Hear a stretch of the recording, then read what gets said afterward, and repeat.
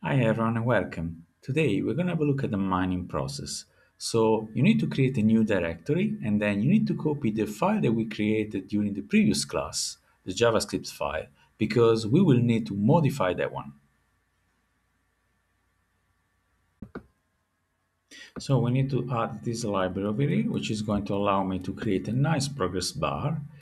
And then we modify the class block, adding this nonce over here. Nonce means number only used once, and in a while we're going to be seeing how this number is actually used.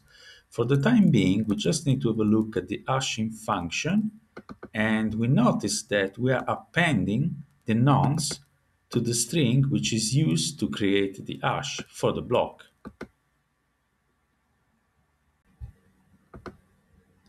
And now we can have a look at the mine function.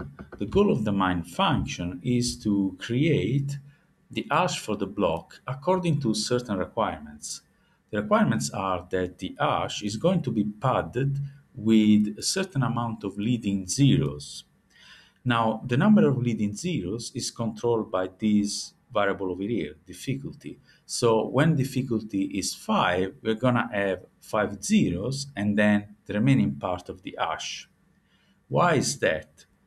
Well, that's because this sort of hash is stronger than the hash that we've been calculating during the previous class. So when the hash is shorter because it's padded with a certain amount of zero, is also stronger than a bigger hash.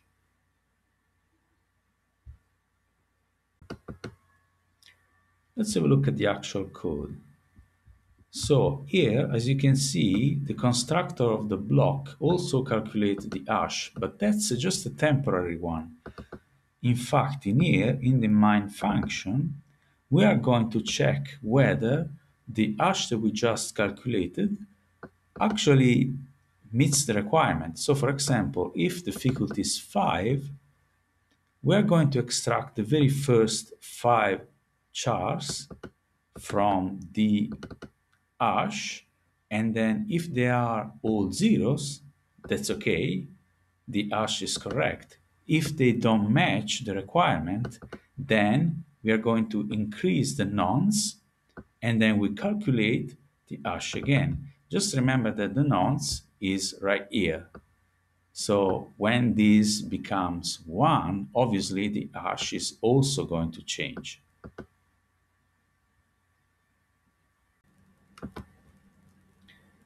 And now the last couple of modifications that you need to push are here in the BlockChain class.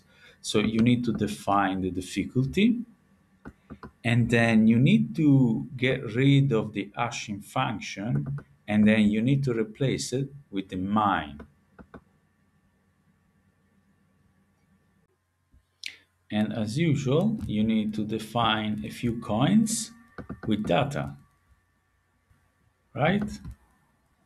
Okay, so we need to do the setup of the application. So npm init with all the defaults. That's good. Yes. Perfect. So np actually we do n and then yeah, so npm install and then this one, right? And then we also install this one.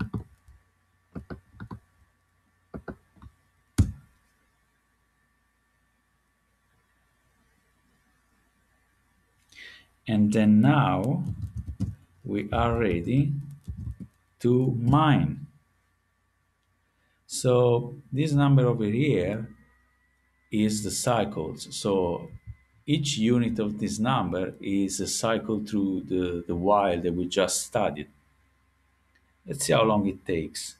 I reckon it's going to take quite a while, but we're going to be observing for some time just to understand how it works, because then I'm going to be changing the difficulty, and I'm going to show you that when difficulty decrease, the time which is going to be required to find the new hash is going to be, in the average, is going to be much shorter.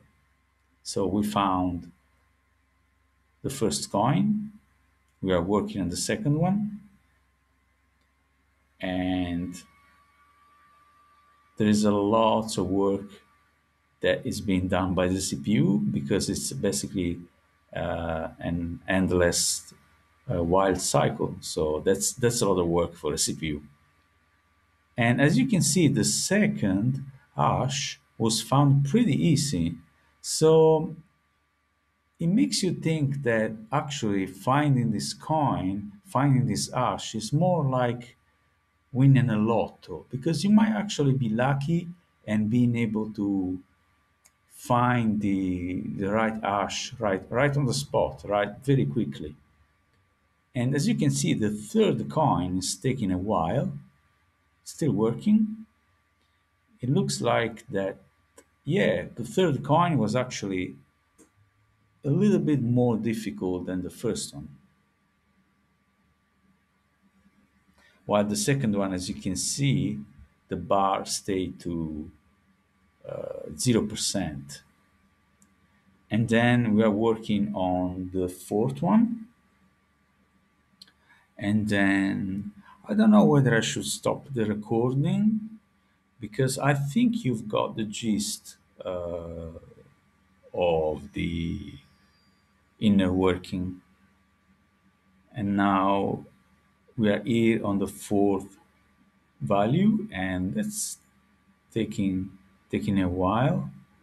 It's taking a while. It's right now I think is the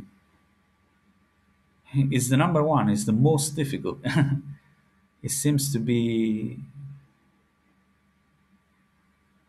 yeah. It seems that it's going to take a while on this one.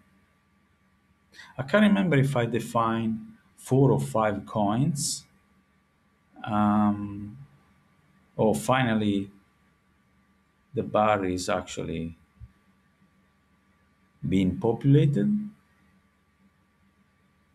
and still nothing. It looks like the fourth coin is a little bit unlucky. Nothing found so far. And then the interesting part is that now I'm going to modify the difficulty, and we're going to be lowering the difficulty from 5 to, let's say, 3 or 4, and you're going to be notice that it's going to be extremely quick. And then we finally found the fourth one, and we're working on the fifth one. So yes, I did define 5 coins. And then let's see how it goes with this one. I don't know, maybe I should stop it, but yeah, I guess we're almost there. So I guess we can just wait and see what happens. I'm just getting curious whether this one is going to be the quickest, or it's just going to be in the average, or it might be actually be the hardest. And I can see the numbers increasing, while my CPU is spinning like crazy. Uh, Yeah, it is really easy to make the CPU running. You can just create an endless loop, and it's still working, nothing, found nothing, still there, nothing. The fourth one, see, 2%. So far that was the hardest one. And then even this one is taking quite a while. Still nothing. Oh, well, actually define 6, maybe. Well, I'm gonna be stopping this one so I can show you something else. Oh, that was extremely quick. Well, anyway, I'm gonna stop it.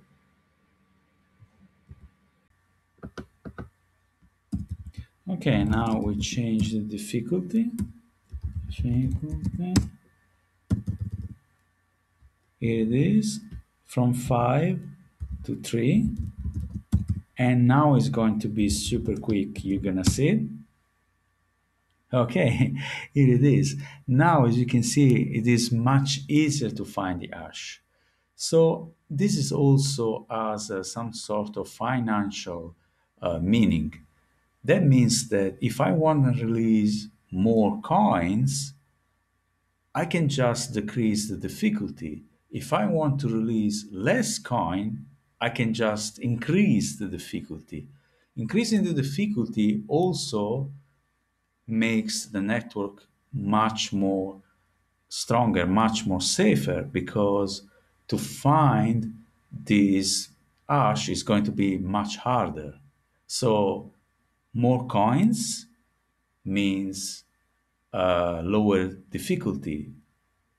Less coins, higher difficulty, but then when the difficulty increases, the network also becomes safer. And I guess that will be all for today. I didn't go through the code for creating this status bar. It's pretty easy. I guess you should be able to figure it out by yourself. And also, you can have a look at my video. You should be able to copy the part of the code that you need. If you have any problem, just no problem. Just drop a comment and I'll reply to you. So I hope you enjoy my class and thank you very much.